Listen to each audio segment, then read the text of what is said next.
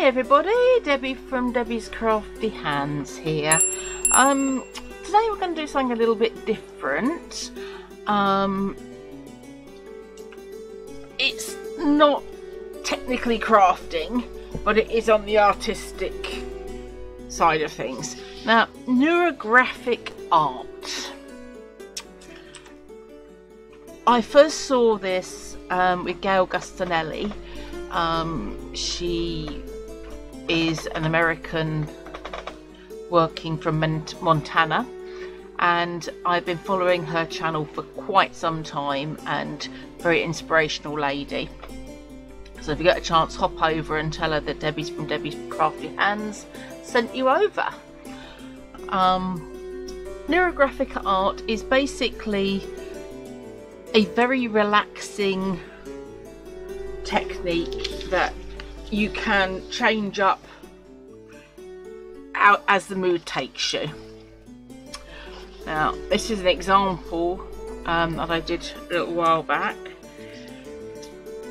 You need to go off the edge of the page, so make sure when you're doing it that your page size is something that you can manage. So if you don't want to do a huge great A4 size to start with, I've just got myself a little art book and working from that. First of all, you do your lines from side to side, working down to the end. You can go diagonally across, so I'll show you in a moment how it's formatted. Then on each junction you need to do a little U shape facing out from the junction, little nodule, shall we say. But also, once you've done your squiggly lines, your straight lines, your curly lines, whatever lines you've decided to do, pop some geometric shapes in. So these shapes are hidden within the pattern, but they're also quite obvious. So one circle there, one circle there, one circle there, circle there, and a circle there. So they're hidden in plain sight, and it's just fun to colour in and draw. You can draw lots and then come back and colour them in at whatever, you know, whenever the mood takes you, so to speak. So that's that one. Then this is completely different, but the same technique. And what I've done here, instead of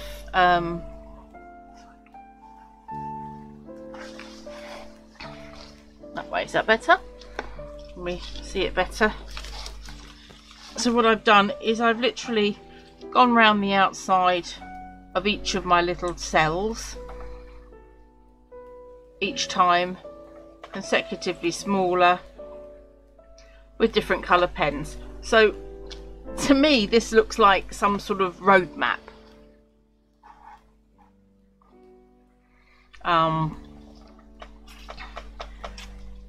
I've only done a couple.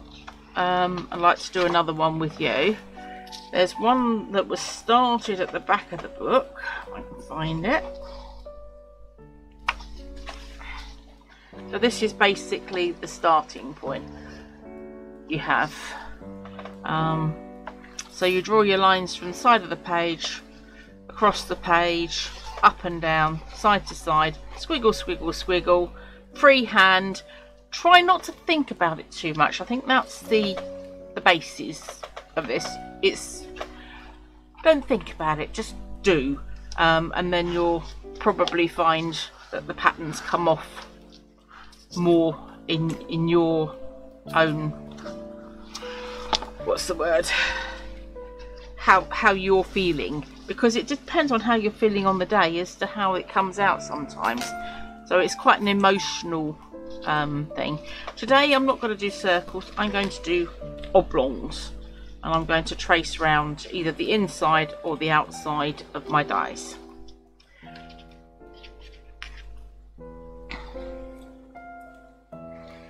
So to start with, I'm going to use a pencil so that I can rub out any lines that I'm not happy with, and I'm going to try not to think about it, and just do my squiggly lines. So I'm going to start from here, move over to here, start from here, move over to here, and so on and so forth.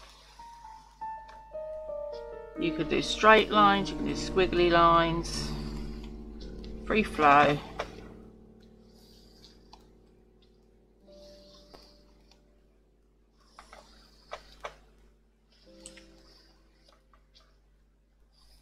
Until you think you've done enough.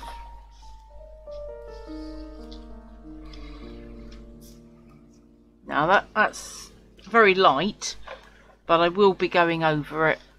Now I've got my basic shape, I'm going to go over it with a fine liner. You can go over it with a gel pen, or this liner I've got here is fine liner graphic, and it's 0.8, which is, I think, plenty wide enough. So this one didn't quite go to the edge, and as I'm drawing over them, you will see that it's coming to life. Trying to follow my line. Ooh, it went right over here. And round. Goodness, that was a curvy one. And joined up there. So while I'm filling these in, is there any questions that you'd like to know? I know we're not live, but I can answer questions on the chat if you'd like to, you know, pose them, and I can come back to you. I'll always try and answer your comment. May take a little while to get to you, but I will endeavour to get to all comments going forward. So keep going until you covered all your lines. I was telling you about the cats. Yeah, we've got one called Fennel. She was badly injured. She's an adult cat. We think around about 7 years old.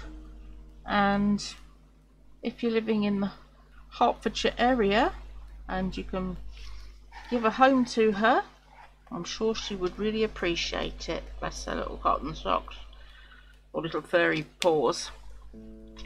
So, where are we going to put our squares? You can put them whatever angle you want, jaunty angles or... Now once again, I'm going to do it in pencil, and then I'll go over it. So this time I'm going to go on the outside.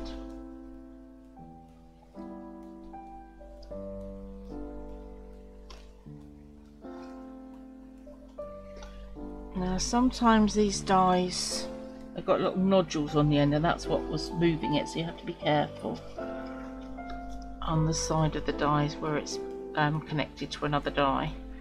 So I'm going to do a couple of big ones. This time I'm going to do the inside, just to change up the sizing. Oh, don't move on me. Come on, stay still. I've only got one side to go now. That's better. Okay, and I'm going to do a couple of little ones. And you can interconnect your shapes as well, so overlap them.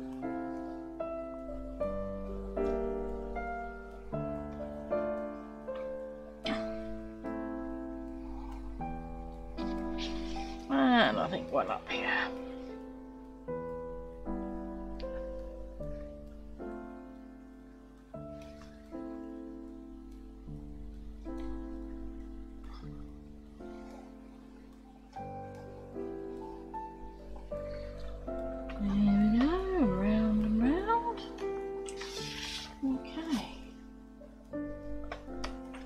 Now this little bit here was where it slipped, so I'm just going to rub that out. You don't want to get that confused with something else. So now I'm going to do my squares. Now if you wanted to outline your shapes in a different colour, then that's fine. But they will stand out a little bit more. I have to move my book around a little bit to get to this edge. I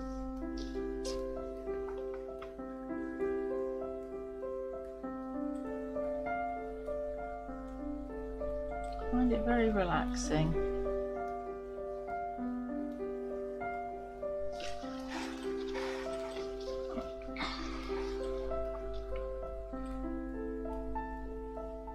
Too relaxing, I'm forgetting to speak. Round we go. Round and round and round we go.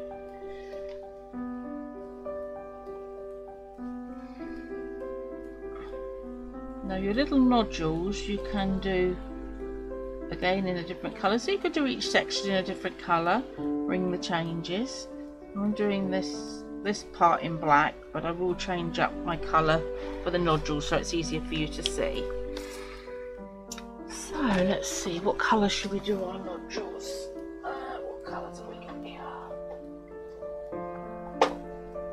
Oh, I thought that was a gel pen. Oh, that's the gel pen.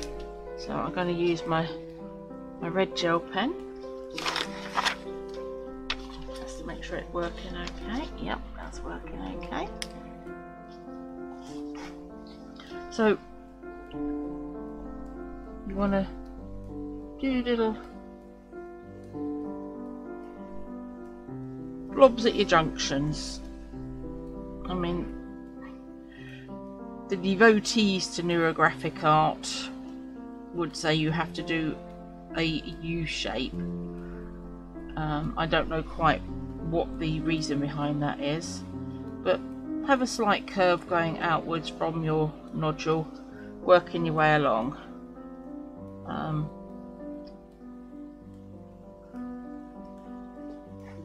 But little triangle works. It's just a point of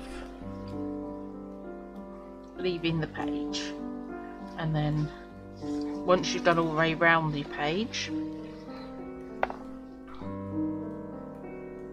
you go in and work your way in. Now you will probably colour in and find you've forgotten to do a nodule, so you might have to go back on it a bit. I've found that before. Not quite got that to the edge, so I'll get that onto the edge.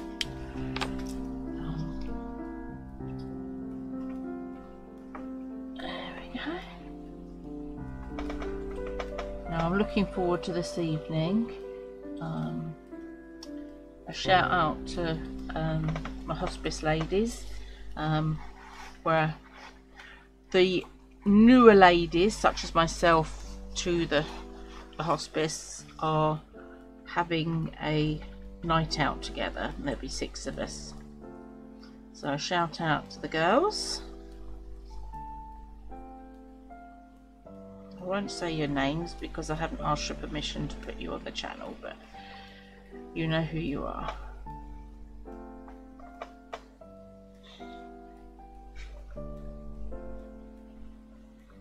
So I'm doing these little nodules. It comes together fairly quickly. I mean, you can pick it up, put it down. It's one of those pieces of work that you could do it as you feel like it. You can stop and start. So now this junction here, it's a junction, but it's a long one, so you can't really curve it. It's a bit tricky.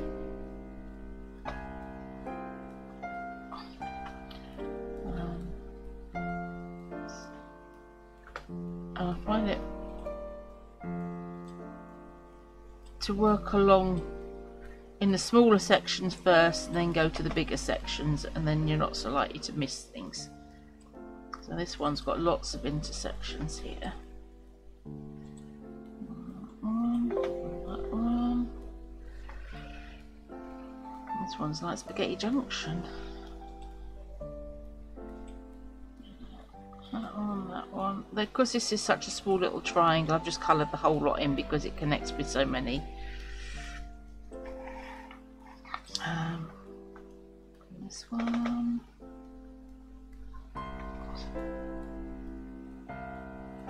Right, so you get the idea on that. Now, you can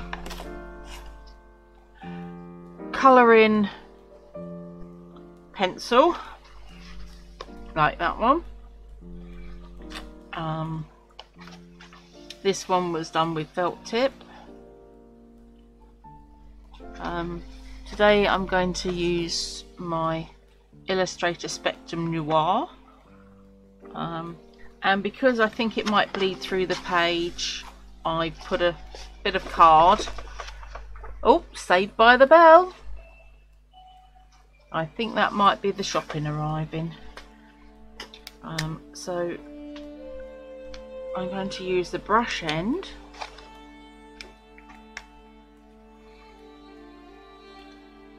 and we'll start colouring in some sections.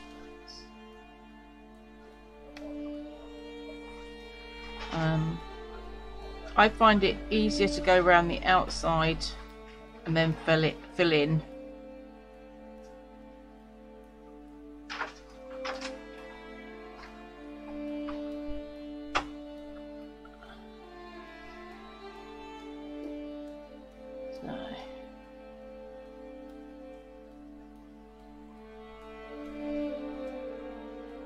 Already planned what I'm going to be wearing tonight. I hope it's going to be warm enough. We're out for an Indian restaurant locally. Not tried it before, so I'm looking forward to trying that. I will probably have a korma because I'm not very brave when it comes to the hot food. And I do like my Paswashi naans.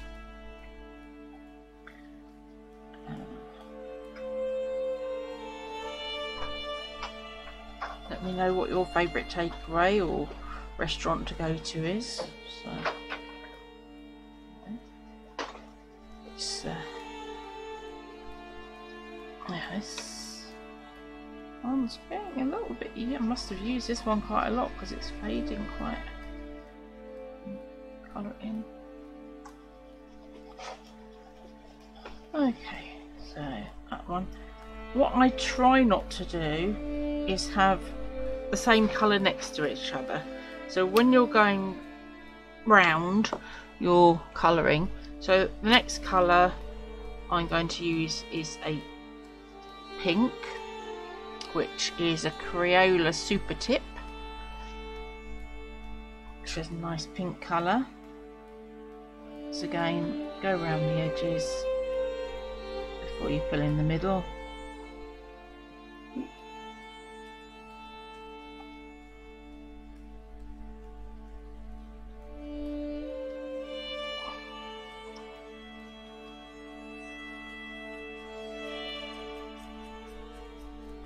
Some of these big blocks take quite a bit of ink, but there.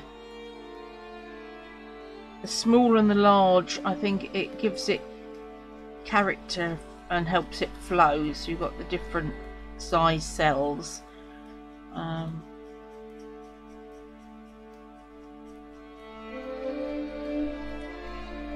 Just my pink. So we don't. And what I try and do is put the pens I've used to the other side, so I know that I've gone through them and then come back to them. So this one's an orange. That's called Amber, and that again it's a Spectrum Noir one. And I'm just going to follow the bottom line until I come to the end, and then come back and follow the next line along.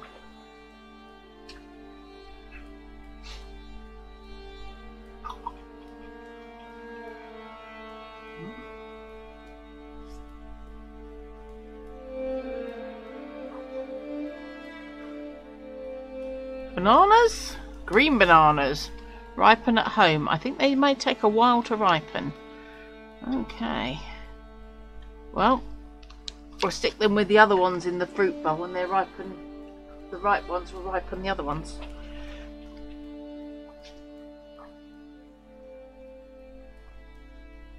I have my director, editor, all-round IT guy sorting out the shopping at the moment, so I'm on my own. Oh dear. I'm sure I can cope. Right, so we've done purple, pink, orange. Now we're going to go green.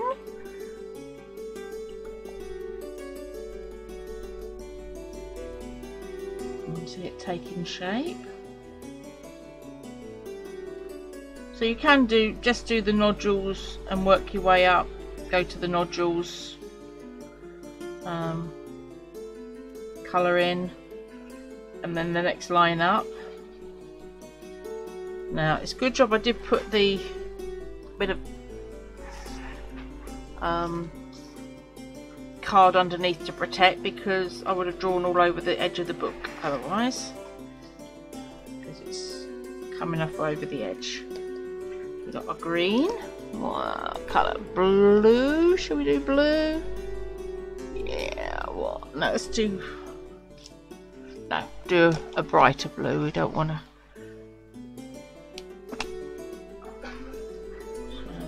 Yeah, it's a nice blue.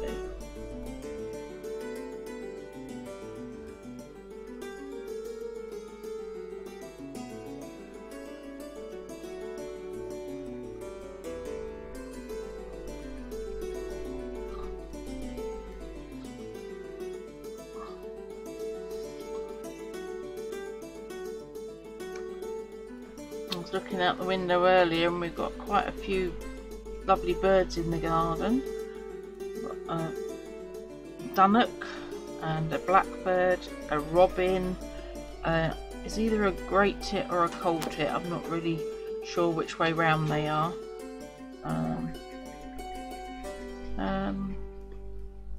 We haven't filled the feeders up, but they still keep coming into the garden.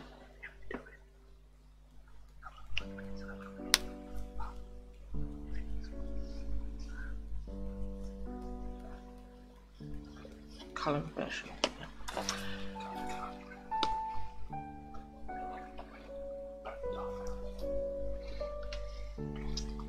Right, we're going to cut the show here. I'm going to finish colouring this in and show you the finished version, or finishing off towards the end, because I think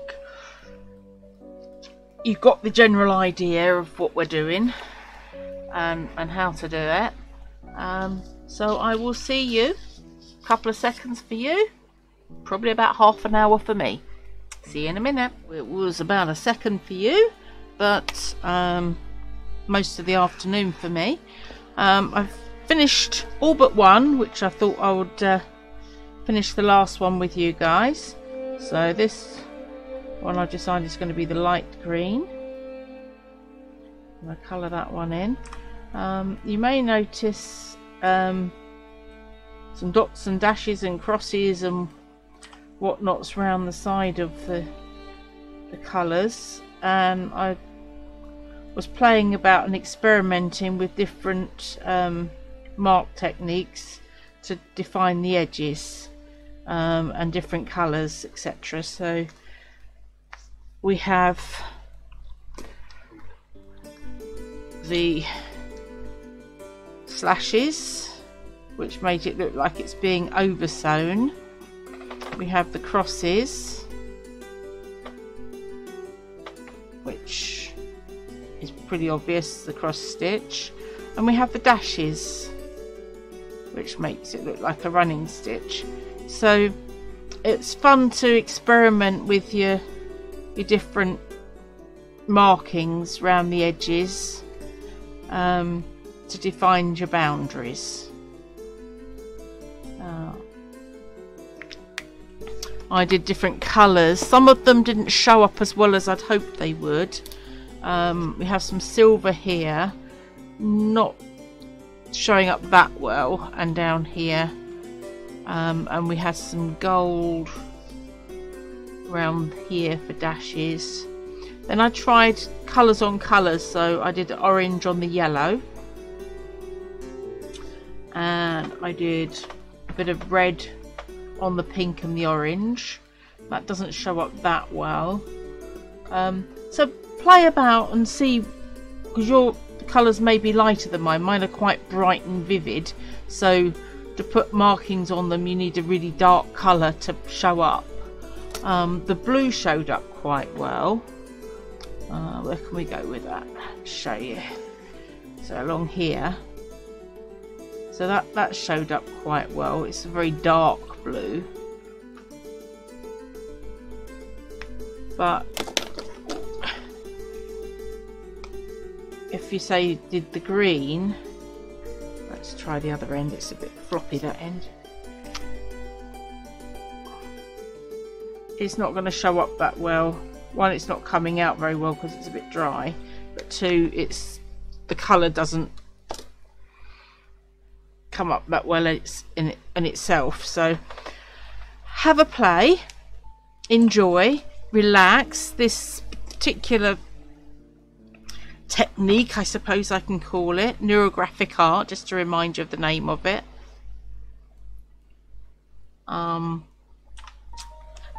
It's supposed to be mindful, I suppose. I think that's the right way of putting it.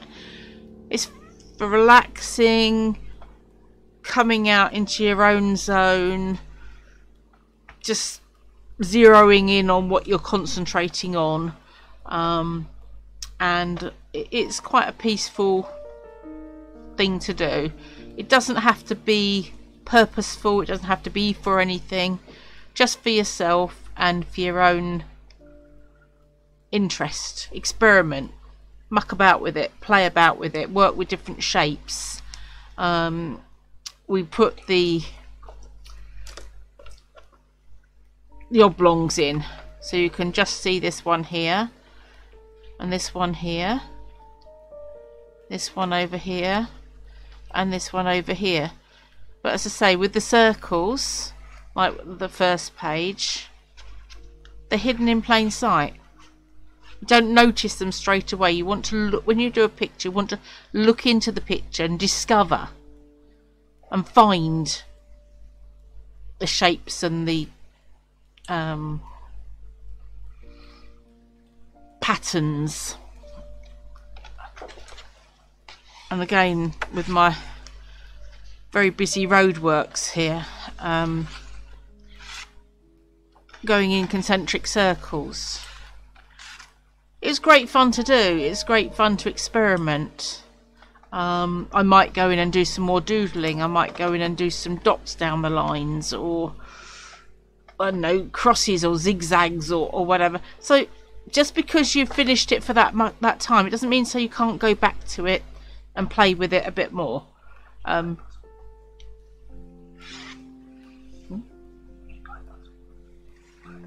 Talk.